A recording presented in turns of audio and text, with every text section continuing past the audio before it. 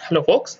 So in this video I'm going to introduce neural networks or artificial neural networks or neural net to you so that path forward to learn neural network frameworks like convolution neural network, recurrent neural networks or long short-term memory based neural recurrent neural networks will become easier for you to understand. I will be explaining various building blocks of neural networks like neurons, input layer, hidden layer, output layer, etc. in this video. So once you understand the basics, then you would be able to develop and train more complex neural networks. In fact, you can then utilize existing benchmarked pre-trained neural network to tweak them a bit in order to make it your, in order to make your own models, right? So watch this video till the end to establish the foundation of deep neural network.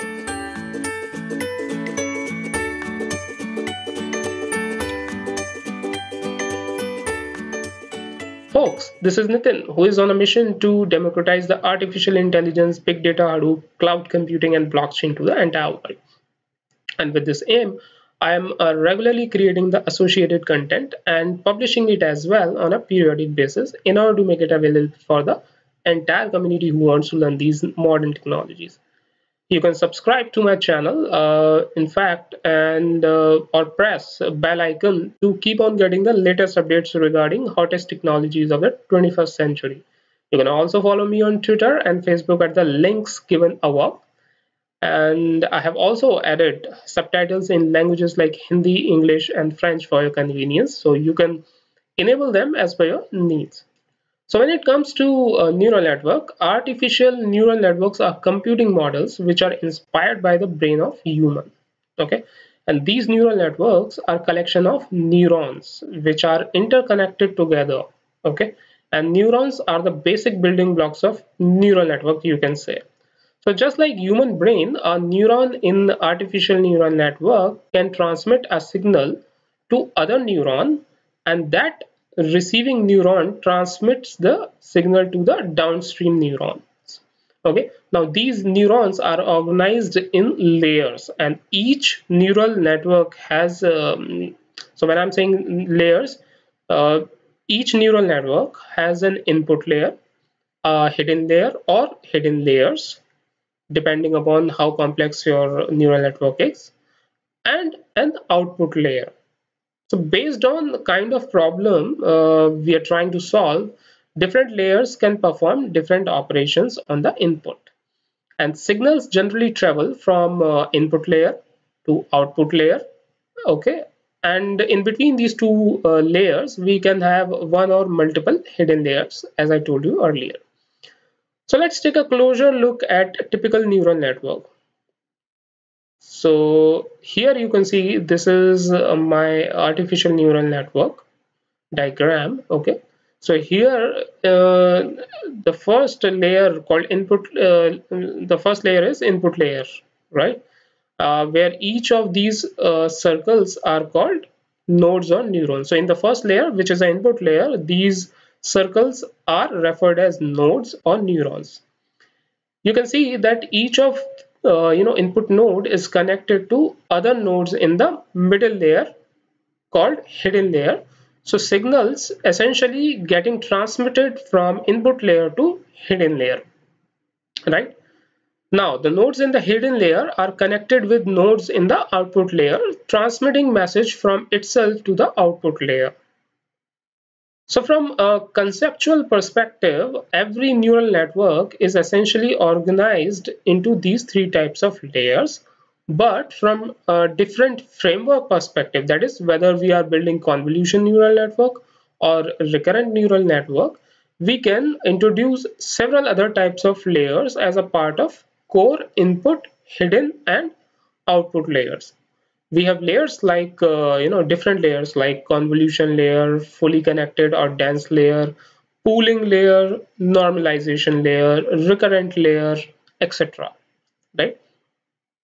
Now each of these different layers has different significance and hence perform a specific transformation or task. For example, recurrent layer is used for textual data or time series data, whereas convolution layer and pooling layer are used for image data. Okay, and dense layer is in fact connects the input layer with output layer. So let's move on. So in first layer or input layer, we have three neurons or nodes here. You can see very well, right? So we have three nodes here or neurons. Each of these nodes represent individual features from each sample within our data set. And we can see that each of these nodes are connected with each individual nodes in the hidden layer. If we move right, so here you can see this is the hidden layer, and each of the input layer node is associated with other individual nodes in the hidden layer. So each of these connections transfer the output or the signal from the previous node to a receiving node in the next layer, right? And each of these connections has an assigned weight, which is a decimal number between 0 and 1. Now these weights represent the strength of connection between these nodes. And when you receive the input in the input layer, then that input passes to the next node of hidden layer using this connection. And during this process, the input is multiplied with weight assigned to the corresponding connection. Okay, and then after that, a weighted sum is then calculated, which with each of the connections that are directed to this particular node or neuron. Now, this sum is then passed to the activation function, which essentially transforms the result to a number between 0 and 1. Okay. Now, result of this transformation from the activation function is then passed to the neuron in the next layer. Please note that this process repeats itself multiple times. Okay, and we call that particular process of repeating, time and again as back propagation. I repeat, it's back propagation. So the process of repeating this, entire process multiple times is called back propagation. Uh, okay, and which I'm going to explain later on. Since there is a lot to cover in this video. So when I'm saying this process repeats multiple times, uh, it is in such a way that the weights for these connections gets updated continuously during the whole training process. So you move from left to right to get the output.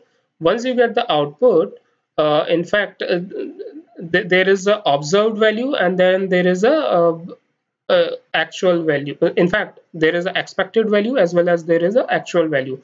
So the difference between expected and actual value is called error. Okay. Now this error is fed back to the input once again, and the weights get in fact updated multiple times. So in a nutshell, during this entire process, the weights of these connection gets updated continuously during the whole training process to get the optimized value of weights as the model learns from the data. So finally, we advance forward to output layer where we have two nodes, right? You can see that there are two nodes. Now, each of these nodes represent a category, as you can treat this model as a classification, right? So each of these nodes represent a category. That is, if the model we are building is associated with classifying an image, let us say classifying between aeroplane or car. So whenever we give an image to a model, it will either classify that image as aeroplane or car, because we have only two types of images. One we have aeroplane images and another car images. So essentially we have two categories of data or two category of images. So we are kind of classifying it, uh, classifying these two types of images. So each of these output node represents either an aeroplane or car. And if we want to classify numerical digit, so like let us say if here we have only two categories, right? Let us say I have now I have 10 categories. And if we, and when I'm saying 10 category, I mean to say is that, let us say if we want to classify numerical digits from 0 to 9, right? So 0 to 9, that means 10 categories, correct? Or 10 types of output. Then the output layer will have 10 nodes, each of them depicting a single digit, right? So it depends how many types of categories you are expecting to be classified. So in the case of digits example, we have 10 digits, 0 to 9. So essentially we will have 10 nodes here, okay? And each node will represent a single digit. So folks, this is it for this video. To conclude, I explained artificial neural networks, or ANN, to you. I also explained various layers of it and how information passes from one layer to another. So folks, let me ask you a question from the video I explained today.